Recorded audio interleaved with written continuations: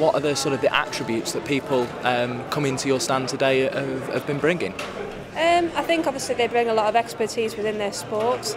If they are sport specific, obviously they offer a lot of expertise within their certain areas, whether it be football. I think today mostly has been football apprenticeships. They may be good communicators on the field, they may have good leadership qualities if they captain teams.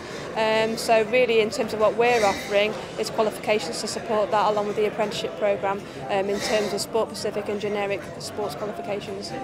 Yeah, so I guess they bring a sort of a skill set that you can't often find, but what you're trying to do is build some specific skills onto that skill set. Yeah, I think we're just trying to offer a pathway for people that are on the apprenticeship programme, if they want to take their both sport specific and generic sports knowledge further, then we can use, have that opportunity for them to do that really.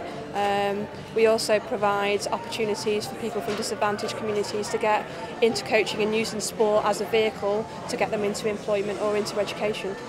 Yeah, and I guess obviously these guys have had a great experience of sport, so they're quite keen to try and stay in sport if they can. I think what you've got to do is, once they've got their interest in sport, is to try and retain them, and I think that's the difficulty. I think if you can offer lots of pathways and opportunities for them to excel and move forward in terms of enhancing their personal skills, then I think hopefully you can retain them then in sport for a long period of time.